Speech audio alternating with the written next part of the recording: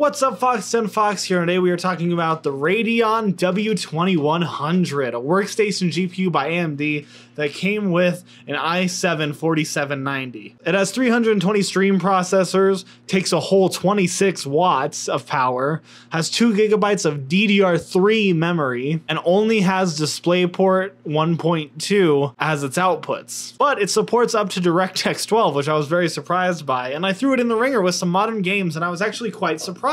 So let's hop into the benchmarks. Now, I started with Counter-Strike 2 at 720p at the lowest settings, just to get a little bit of a baseline for where we could take this GPU. So if CS2 runs well, that means that we can run more modern games, and if it doesn't, then we have to go to older games. And CS2 at 720p with the lowest settings ran at 39 FPS. Quite frankly, I was surprised to see it run at all, so I held high hopes for esports titles. So I threw it into Overwatch 2 at 720p with the lowest settings. We saw an average frame rate of 52, a 1% low of 34, and a 0.1% low of 21. So again, not a bad showing. And what I was able to do afterwards was throw on adaptive resolution, which is what you're seeing now. I apologize for the camera quality, by the way.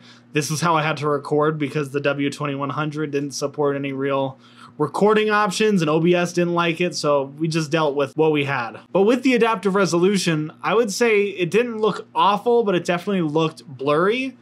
Yet we were hitting a constant 60 FPS with this card, which was quite impressive considering the age of this card, which released in August of 2014. So I threw it in a game that was coming out around that time, and this is meant to be a workstation GPU, so I don't fault it for not really working too well with games. I just wanted to test them. GTA 5 at 720p with the lowest settings ran with an average frame rate of 42, a 1% low of 34, and a 0.1% low of 32. So we saw very consistent 1% and 0.1% lows. And if you're looking to play older AAA titles at 720p, then I guess this is a card for you. But at the end of the day, I don't recommend anybody buy this card. This was just for a little bit of fun. If you want to screw around with a card like this, be my guest, but I wouldn't buy it for any sort of gaming purposes. And honestly, if you're looking for like a display connector, it's not a terrible option. So I just wanted to see what this thing could do in 2023, and not a whole lot, but if you wanted to play esports titles, you could. If you still have this in your system, you gotta upgrade or give it to your grandma. And otherwise, that was it for this video. Thank you so much for watching. If you liked it, like, subscribe, do what you usually do, and as always, buy yourself something nice. Post-editing Fox here. Just want to let you know I have an eBay account.